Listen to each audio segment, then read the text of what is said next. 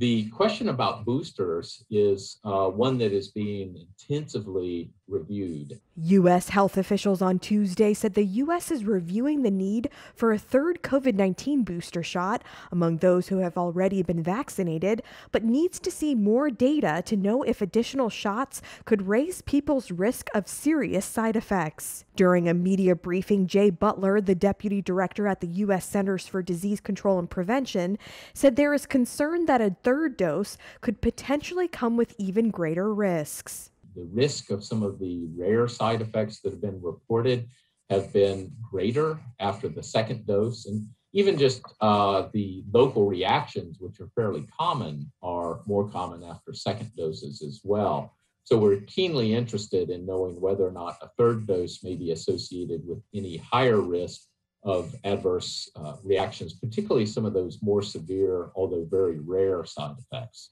Pfizer says it plans to ask U.S. regulators to authorize a booster dose of its COVID-19 vaccine based on evidence of greater risk of infection 6 months after inoculation and the spread of the highly contagious Delta variant.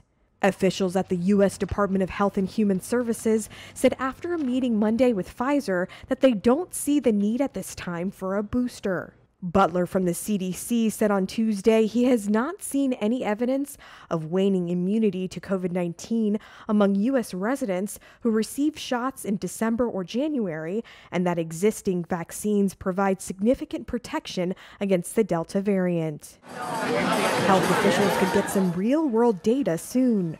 Israel on Sunday began offering a third dose of Pfizer vaccine to adults who are immunocompromised, but said it was still weighing whether to make the booster available to the general public after new infections have risen amid the rapid spread of the Delta variant.